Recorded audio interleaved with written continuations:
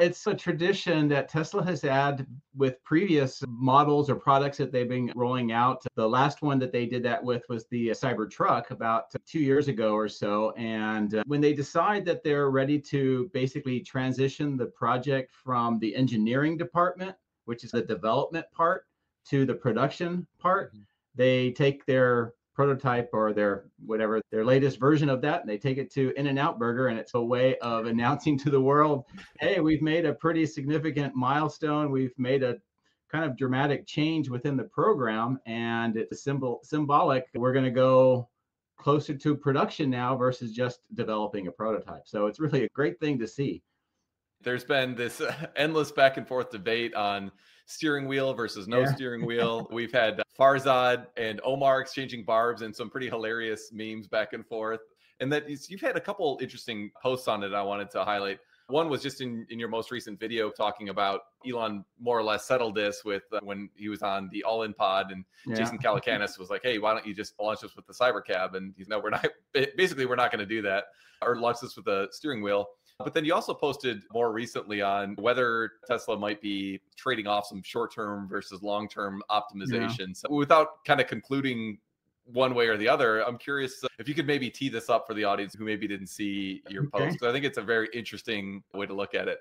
Yeah, it has certainly generated a lot of conversation, a lot of passion on all different sizes. But one of the interesting things, just for a backstory, is that the question of whether or not Cybercab, which is designed to be an autonomous vehicle from the start, two-seater, used in like a robo-taxi kind fleet, and there's been some suggestion of the ability for owners to buy them too, and then either use them for their own purposes or enter them into the fleet. So we've had this discussion ever since the 1010 event when it was unveiled out at the Warner Brothers studio, which is just over a year ago, which is hard to believe. It's been just a year and all of this has happened. But along the way, crazy, actually. I didn't quite realize that. But yeah, it's been over a year. So that's wild. Yeah. I had a fortunate opportunity to go there, and it was just crazy. I don't think anybody really knew what we were going to see. And then, of course, the robo-taxi and with the Cybercab driving around on that closed loop was the centerpiece of what was going on there, along with the Optimus and the robust robovan, whatever it's going to be called now. So a lot of really forward-looking products. And also it was, I think, Tesla's signature, or putting the flag down, that they have decided that they are going to embrace autonomy and start moving more towards robots, whether they're on wheels, whether they're on legs or whatever. And so it was a really huge event, and it was just over a year ago. And I think sometimes people think it was a lot longer than that. But after that event was over, you know, the inevitable started happening as you started seeing Cybercabs in different places. They were displaying them. People were getting a lot of inputs. And I started seeing them at Giga Texas, and they were doing a lot of testing, driving them around the factory to get data. For a while, they had a chase car behind them, and I got a lot of drone shots of that driving around. And of course, a lot of people were interested in it. But I inadvertently started a bit of the firestorm about the steering wheel, because I actually caught pictures of Cybercabs with the steering wheel. And so that's really put which I mean, flame. I think like that seems to be a bit of an overreaction, though. Just as an example, I was at the X Takeover in California in the Bay Area earlier this year. Yeah. And, you know, when the Cybercab showed up, like all the Tesla employees covered it because presumably they were taking the steering wheel out. There was no other reason to like shield that sort of thing. But I think we've known for a while that at least in some of these pre-production versions that there'd be a steering wheel. But yeah, I guess at that event, right before Lars went up for his discussion that they had on the stage, I was standing next to him backstage, and it was funny to me because he actually knew who I was because of the videos and stuff, which I thought was pretty interesting. That's cool. But he mentioned, he goes, yeah, and you're the one that got the picture with the steering wheel. And he goes, that's just an engineering one. We just use it to do testing. It's not what we have planned. So even at that point, he was pretty clear on that. I think Franz has been clear on that. Tesla's been clear on that. Elon's been clear on that. The only thing that just added a little bit more fire again was Robin Denholm recently out at Times Square when they were doing a demonstration of the robots in the Cybercab. Bloomberg interviewed her, and she said that if necessary, because of regulations, they would have an option of putting a steering wheel onto it. So this is, hopefully this backstory is giving you an idea of why is this being talked about now, and then getting to your point, what I was talking about with the short and long term interplay that this is really brought up. Yeah, I think that the Denholm's comments on this, to me, it just seemed a bit like almost a throwaway comment. Not there was some huge plan there. It kind of reminded me of Elon's comments a while ago when people were really criticizing the Cybertruck design. He was like, listen, if it doesn't sell well, we'll just design a more traditional looking truck. That wasn't an indication that there were plans to build a traditional style truck. And I think similarly here, it's like, yeah, you could actually pretty easily put a steering wheel and pedals, but that doesn't mean that that's a plan or there's some new variation that's unveiled. I don't know. I've been a bit confused by Farzad having a victory dance on this topic, to be honest with you. To me, whether or not it has a steering wheel in and of itself isn't really super important to me, or what I'm super concerned about. But to me, what it seems like is it's uncovered a few more deeper subjects that people have been worried about or talking about within Tesla community. And one of those, there's a lot, but one of them is on the consumer side, expectations, what kind of vehicle I could purchase, and that lower cost kind of car. And what it seems to me is that there is a huge demand for, or at least there's a lot of people saying that they would really like to have a lower cost car, lower than even the standard edition 3 that just got unveiled. And so I think it uncovered that kind of question or that concern within the Tesla community. And then the other one that it uncovered is more on the shareholder following the company. And that is this whole strategic shift to autonomy that was really announced back last year on 10/10.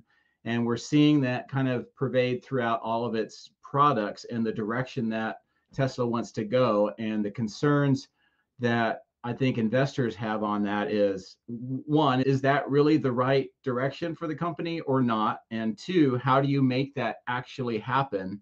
And what happens if there's bumps on the road to that? Yeah. And I think those two kind of questions got pulled up, the Band-Aid got ripped off, and those were highlighted with the steering wheel and the Cybercab kind of. Yeah, I think there's this perennial debate among a lot in the Tesla community of wanting to maximize sales in the short to medium term and trying to offset or like maximally segmentize your all your different people who would be interested in the car, and like trying to just increase the TAM by having many different form factors of vehicles. As far as I can tell, where Elon's head is, I think he's just more of the mindset of let's burn the ships and go all in on autonomy. If we can't solve autonomy, we don't deserve to be a $1 trillion company. And so let's not waste engineering talent and resources on some fifth form factor vehicle that's might sell reasonably well, when the real opportunity and like the significant earnings power, cash flow power, all that is on drastically lowering the cost per mile by Cybercab and really just going all in on autonomy. Yeah. Do you think how does that kind of framing of the situation sit with you? I think Elon is the ultimate change agent, and he's also looking into the future, and he's trying to see what will the future look like with these particular parameters. And if we are able to get enough of the AI, the supporting infrastructure, the software, the data, do the training, and be able to feed field products that can maximize that and the implications that would have for our society, not just Tesla, then why would you do an intermediate step? And let's just go all the way that way. And we've seen that with him on things like Starlink. He said, we're going to do this. So he got the ability to launch them. He started launching them. At first, people were not sure why. And now it's dominating the system. And we're talking about data centers and other stuff that you could do with them, which is not what we thought earlier on. It's almost, I don't know if it was Henry Ford, or the thing is, if you ask customers what they want, they just want what they have, but a better version of what they have. They don't have that vision of what could be if we have something completely different. And so I think he is definitely like that. And that's what he's doing with all of his companies, and particularly with Tesla. And so it's a big risk, potential big reward, but there will be challenges along the way. And I think it's those challenges along the way that people are focusing on right now, rather than that destination. Yeah. I think one of the best examples of this in the past is Elon's stance on LiDAR. He's like, we could probably get better results in the short term if we incorporated LiDAR. But in the long term, you're going to have to figure out how to read these signs anyways. And so why not focus on the goal maximum, which is getting vision to be so good that it can be excellent at all the stuff LiDAR is excellent at. And then, by the way, you'll also be able to actually read what's on a sign and have all the other benefits of vision. To me, he's not afraid of taking the hard path. And I think that's another case here where, yeah, he's prioritizing the goal maximum, which is just getting to autonomy as fast as possible. Yeah. I know that it's not just me seeing this or hearing this. A lot of people have seen it. I think Walter Isaacman's book talked about this too, where there's a lot of internal discussions within Tesla about what is the path forward. And you have Elon pushing for the ultimate future. And if we have these three things and we put them together, this is the future that we're going to have, and that's where we're going to go. And then you have others that are saying, what about a transition plan or a bridge? And how do we get there? So there is that interplay that's going on. One of the problems, and I think what Elon's trying to get at, is if you come up with a interim solution that's actually pretty good, that may become the permanent solution, and it make it harder for you to continue to do that transition later on. So he wants to just skip right over that and go right to that final solution. And then you can work on all the details and refine it as you go, versus having to undo a large number of logistics infrastructure, factory infrastructure, hardware infrastructure, contracts, all those things that you would do to get that interim solution. Now you have to unwind all that so you can go on. So I think he's just trying to leapfrog over that.